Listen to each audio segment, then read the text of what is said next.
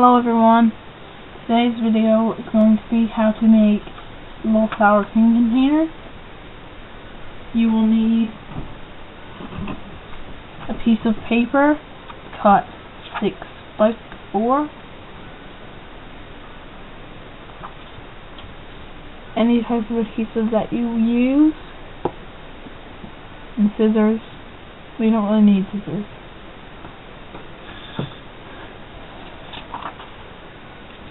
First step is to cut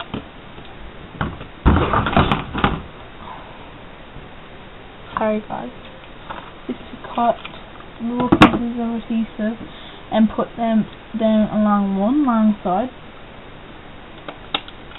and one short side. These containers are great for kids, for birthday parties, for weddings. Well, I wouldn't say weddings, it takes a long time to make, but you know, time consuming, but and birthday parties, church programs, and really anything. I've got this tutorial off Stacy, so I'm just going to use it. Hope you don't mind, Stacy.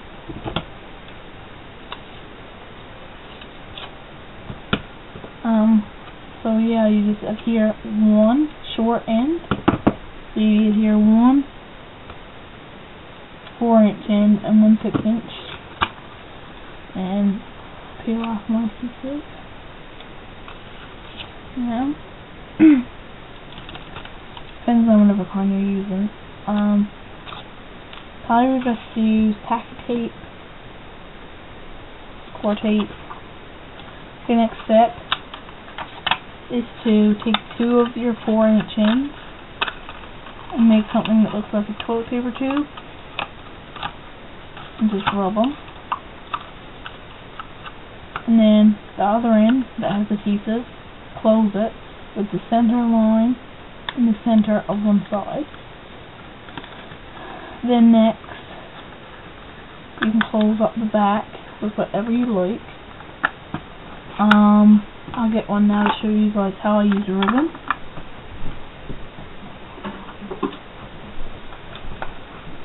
Here's one that I use a ribbon in.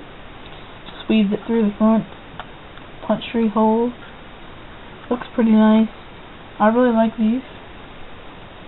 Our blog should be up soon, hopefully. I'll have an update video on that.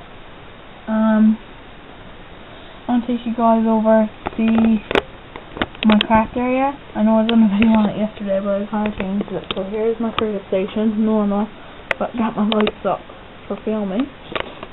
Come across, I've changed it.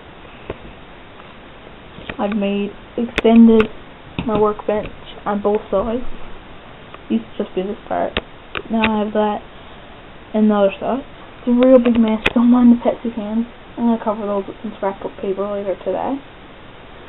I made a store caddy last night out of a plate and some cups. Makeshift one until I get some other stuff. So yeah. Hope you guys have a great day. Please subscribe and leave a comment. Happy crafting. See you guys later. BJ. Bye.